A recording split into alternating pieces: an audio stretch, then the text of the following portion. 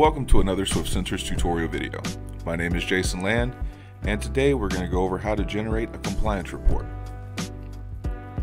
After logging into the account, simply scroll to the top of the screen, select Analytics, scroll down, select Reports, and here you see the analytics engine where we can choose compliance, utilization, productivity, average value, maximum value, and minimum value.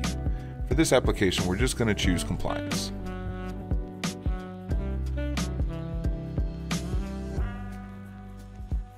And here we have our date range. We're going to go ahead and leave that as it is.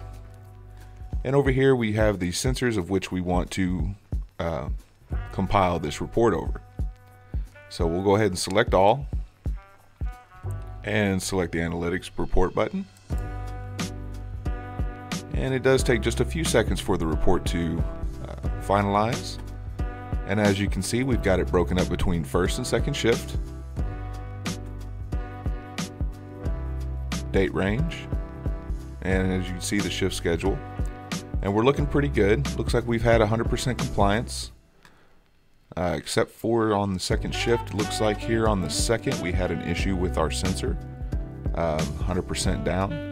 So what we'll do is we'll go ahead and take a look at that sensor, check battery, and make sure the distance and nothing's obstructing its view from the bridge.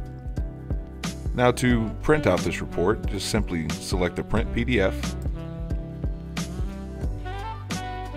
It's going to ask you to choose your printer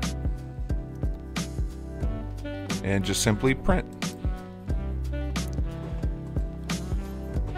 For more information, please visit us at www.swiftsensors.com or email us at support@swiftsensors.com.